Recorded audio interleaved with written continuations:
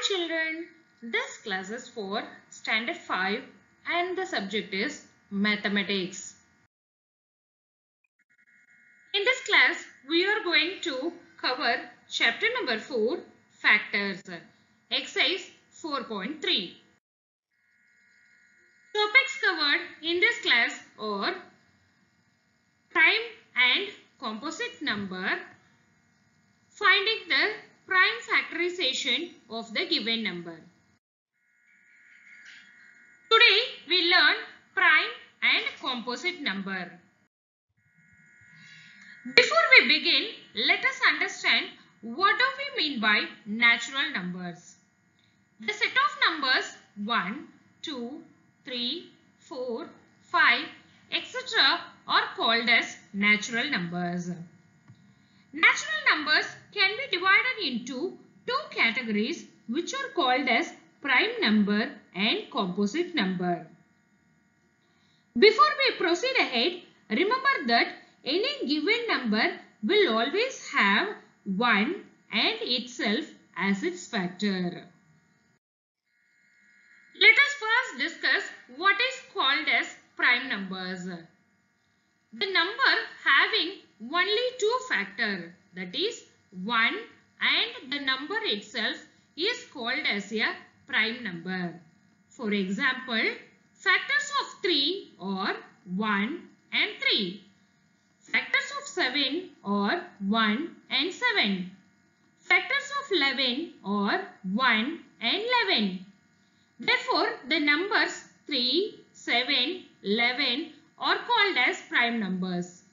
In general, 2, 3, 5, 7, 11, 13, 17 and etc. are called as prime numbers. Now, let us learn what is meant by composite number. A number having more than two factors is called as composite number. For example, the factors of 6 are 1, 2, 3 and 6. The factors of 14 are 1, 2, 7 and 14. Similarly, the factors of 20 are 1, 2, 4, 5, 10 and 20. Therefore, the numbers 4, 6, 8, 9, 10, 12, 14, etc. are called as composite numbers. The important points to remember. Number 1 is neither prime nor composite, as it has only one factor. Number 2 is the smallest and the only even prime number. Similarly, number 3 is the smallest odd prime number.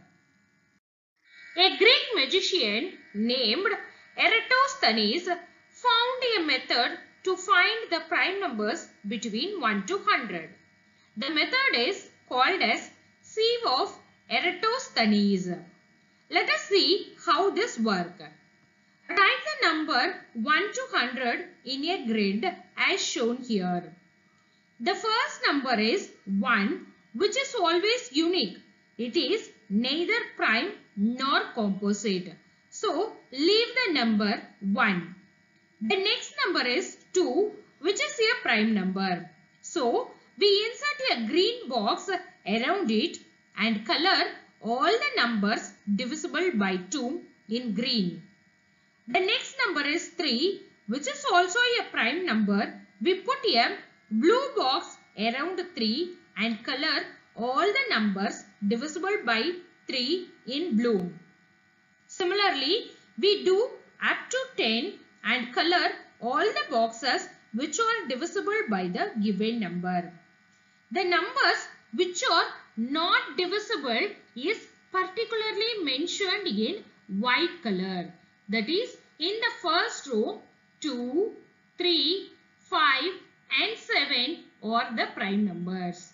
In the second row, 11, 13, 17, 19 are prime numbers and so on.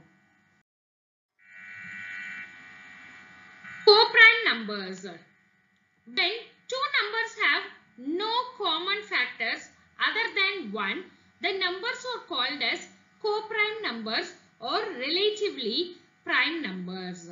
For example, 14 and 15.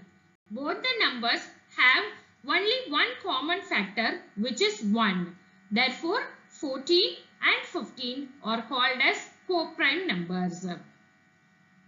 Twin prime numbers.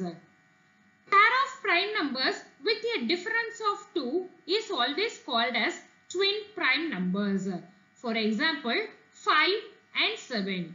Here, 5 is a prime number and 7 is also another prime number. And the difference between these two prime numbers is 2. Similarly, 11 and 13. 11 is a prime number, 13 is a prime number. The difference is 2.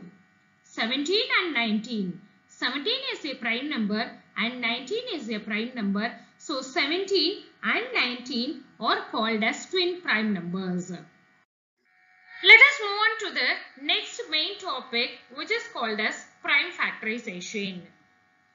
All composite numbers can be split into their prime factors. The method of writing a number as multiples of prime number is called as prime factorization. Prime factorization can be done using two methods. The first method is called factor tree method and the second method is called as short division method. Exercise 4.3. Fourth question. Using the prime factorization method, find the prime factors of the following numbers. Equation 104. We can find the prime factorization method in two ways. The first method is called as factor tree method. Factor tree method is nothing but split the given composite number starting with the smallest prime number. We know that the smallest prime number is 2. Therefore, 2 into 52, which is equal to 104. Now, we got 2 as the prime number and 52 is the composite number. Again, split the composite number starting with the smallest prime number. Therefore, 2 into 26, which is equal to 52. 26 is composite number. Again, split it. We get 2 into 13. Here, 2 and 13 are the prime numbers. The next method is called as short division method. In this method, start with the smallest prime number. Check if the number 104 is divisible by 2. Since 104 is even number, we can easily divide. Write the quotient below 48.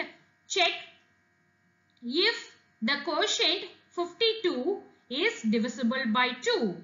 If yes, then divide and write the quotient below 52, which is equal to 26. Now again check whether 26 is divisible by 2. Divide and write the quotient, which is equal to 13. Now again check whether 13 is divisible by 2.